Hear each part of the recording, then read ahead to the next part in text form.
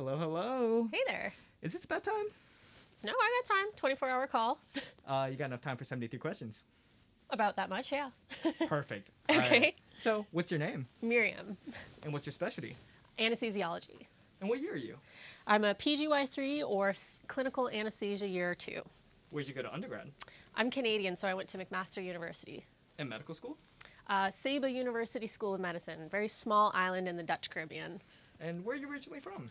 I'm Canadian, so I'm from a small town outside Toronto called Bowmanville. Wow. So, Canada to the Caribbean, now to the U.S. What in the world got you to Augusta? I wanted to match to anesthesia, and it's pretty competitive, so this place had me, and I would have them. Yeah. Out of curiosity, where are we going? Well, since you've got some time, I thought I'd show you the ORs, give you a little sneak peek of what it's like to be in anesthesia. The exclusive OR tour. Yes, all Love for it. you. So, now back to medical school. What was your favorite part of medical school? The people. You make lifelong friends in medical school. And what specialty did you think you were going to go into on the first day of med school? I thought I was going to be psychiatry, like gung-ho. What made you change your mind? I figured out that I like reading about the subject, but I don't like practicing it, which is kind of an important part. Yeah. Well, you are here in anesthesia, so what made you first fall in love with anesthesiology? Oh gosh, it's just real-time medicine. All the interventions and pharmacology that you're putting in place into the patient, it's happening real time, and it's very engaging. That's awesome. Yeah. So for the people that may want to do this, how long does your training take after med school? It's a 4-year residency. Do you plan to do a fellowship after? I do. I've applied to cardiothoracic fellowship, so wish me luck. Will do. Yeah. So for the people that may not be familiar with anesthesia, what exactly is anesthesia? Oh gosh. So, I mean, anesthesia is inducing a coma-like state for patients so that they're able to tolerate pain and procedures that they wouldn't normally be able to tolerate. There's a lot that goes into it, but that's kind of the basics of it. So is that all you do? Absolutely not. We have a lot of subdivisions of anesthesia that we can specialize in. You can do obstetrics, you can do pediatrics. Some people do chronic pain where they might be working more in a clinic scenario, and some people might be working in ICU setting, which obviously is a big place to be now that COVID's a thing in the world. Yeah. So it sounds like you do a ton. Yeah, we do. Can you explain to me kind of what happens on an average day for you? Yeah, so I would get up in the morning and come through this little passageway here to get to the ORs and set up for people. What we do is that we induce patients under anesthesia. We secure their airway for breathing and or what have you. During the case, we're responsible for making sure that the patient is hemodynamically stable and basically in that sweet spot that they're able to tolerate the procedure while being asleep. So what kind of procedures do you do? Oh, we do a lot. We do epidurals, arterial lines, central lines. We can do transesophageal echo. There's a lot that we do. Sounds like you do a ton, but what jobs do anesthesiologists usually end up with? So you could work in the general OR, which is just sort of day-to-day cases down here. You could be someone that works in a chronic pain clinic where you do management of patients with chronic pain problems. You could work in an ICU, or you could just work within any kind of combination of those things, maybe in an outpatient center or here or what have you.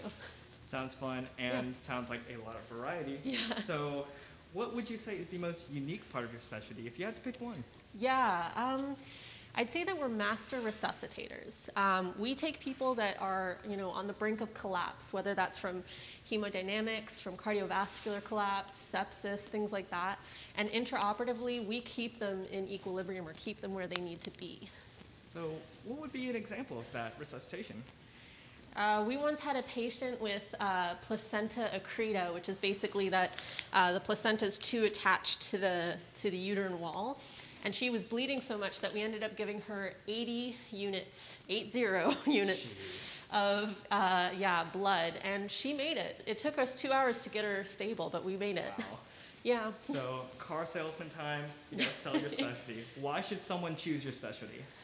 Oh gosh, it's real-time medicine. Like I said, it's very engaging, and it's just the perfect mix of being able to work with your hands, but also being able to, work with your brain and being able to problem solve. And devil's advocate now, why should someone not choose your specialty? Oh, goodness. If you don't like to make real-time decisions, here, you know, time is going to make a difference. Shoot, they're in that room, okay. Time is going to make a difference for, you know, making these decisions for patients and being able to resuscitate, so. Yeah. So, are there any stereotypes of your specialty? Yes, people think that we're lazy. They think they'll show us in cartoons and things like that being like the ones that fall asleep or are drunk in the middle of an operation. It's insane. Well, are the stereotypes true? Absolutely not. We are some of the hardest working people I know. All right, now, this is new. So where are we? We're next to the level 1 room. We always have an emergency room available that is at the drop of a hat ready for any type of emergency that comes in, a level 1. So we just need to make sure that the room is prepped and ready. So what goes into prepping or checking a room? So you need to make sure that you have things like an airway, a cart that's filled with all the necessities, so that basically as soon as we need to go, this room could be ready so that we could bring someone in and we can start doing our jobs. So this is kind of a trauma room. So what is the craziest case you've seen in the OR? A little less than a year ago, we had a patient. She was pregnant with placenta percreta. She had COVID, pneumonia. She had sickle cell disease and was having acute chest pain crisis. She left against medical advice, and when she came back 5 hours later, she was being coded, and she was already had a tube in her mouth. Ooh. Yeah. So are you ever nervous at all coming into your shifts? I used to be. I think if I know that there's something going on, I'll kind of prep myself, but not so much nervous anymore. Okay. So how many patients do you see on an average day? That could be anywhere from like 1 to 10, depending on what kind of cases you're doing. And what's the most amount of patients you've seen in a day? Ooh, myself and another person hold the record for the most blocks in a day, which was 21. Congrats. Yeah. So how many procedures do you do on an average day? I'd say that's anywhere from like, let's say 3 to 5. Just depends how many IVs and things that you need to put in. Gotcha. All right, now for the fun, I guess, questions. How many hours do you work in an average week? People are going to love this. Anywhere from 40 to 80, life of a resident. So what time do you normally wake up? Not so bad. It's like 5 to 6. What time do you normally leave the hospital? That can be anywhere from 3 to 7 p.m. Oof. Yeah. You're not doing a good job selling this. How many hours of sleep are you working on? I'm an old lady. I need 8. How many hours of sleep are you working on right now? I'm on a 24-hour call, so I've been doing naps. Yikes. Yeah. So, do you have to take call at all? I guess that answers Yes. the last question. Night float as well. Same type of thing. Are you a night shift or day shift kind of person? If you have a choice. I think you learn the most on night shift. That's a good answer. Yeah. So, how long does it take you to chart at the end of your day? Once you get in the swing of things as an anesthesia resident, you're doing things during your cases. So you shouldn't hopefully have anything at the end of the day. Sentimental question. Who are you most thankful for on your care team? Oh, goodness. I think just like a play, there's dozens of people, backstage that you don't know about, and every single person's vital to keep things going. So Great all answer. of them. All right, a fun question. What is the funniest thing you've seen in a patient chart? Without violating HIPAA, of course. So we once had a cardiology note that said, if any of us are alive in 6 months after this whole COVID thing, I'd like to see the patient back in my office. Real note. Dark humor. Nice. What is the most common medical advice you give to your patients? Unfortunately, I have a lot of people that smoke on the day of surgery, and I have to educate a lot of people not to do that. So what is your favorite nerdy random medical fact? This question catches a lot of people off guard. Oh gosh, yeah. I feel like I'm just hearing like internet jokes in my head, like the mitochondria is the powerhouse of the cell. That is a great answer. I'm kidding. Okay. So I guess, you said you guys are master resuscitators, and that means COVID definitely was probably impactful to the field. Right. Can you describe how COVID impacted the anesthesia field for you? Yeah. So normally we only have about 5 or 6 people in our entire resident pool on ICU at any given time, and when COVID really, became prevalent, we started opening a bunch of ICUs, even down here, what would be normally the pre-op area, and about half of our residents were staffing the ICU for months. Like that's like 24 people. So we were taking in a lot of that work. We were. Oh, we're incredibly thankful for you. And so now let's switch it to be positive. Okay. You talked a lot about your life inside the hospital, how about your life when you clock out. So what is your favorite thing to do when you are not working? Relax on my couch. Does your family ever ask you for random medical advice? All the time. It's always like medications or just things they hear on TV. What's the weirdest question a family or friend has ever asked you? My dad got a hold of an SpO2 monitor, and he'll always tell me his SpO2s each day, and he's like, is that a problem? I don't know who gave him that advice. I don't know. Most people don't know what an SpO2 is. I know. Who gave them that? So, yes. What's your favorite dish to eat? Ooh, who doesn't like a good lasagna? Good choice. Any favorite restaurants around here? Ooh, Fifth and Finch. It's my favorite. Coffee, tea, or soda? Tea. Okay. Mm-hmm. All right, this is a funny question because I get a different answer from every doctor I talk to. How much water should you be drinking every day? Oh gosh, until you're not thirsty. I think that's how it works. I think. Favorite meal from the hospital cafeteria, if you have one? Potato day. Baked potatoes are great here. Favorite healthy snack? A Honey Crisp apple. Favorite guilty snack? Ooh, mac and cheese. Good choice. Yeah. Controversial question. Pineapple on pizza, yes or no? I love it. Yes. Ooh, yikes. Judge me. I love Yep. it. Apple or Android? Apple.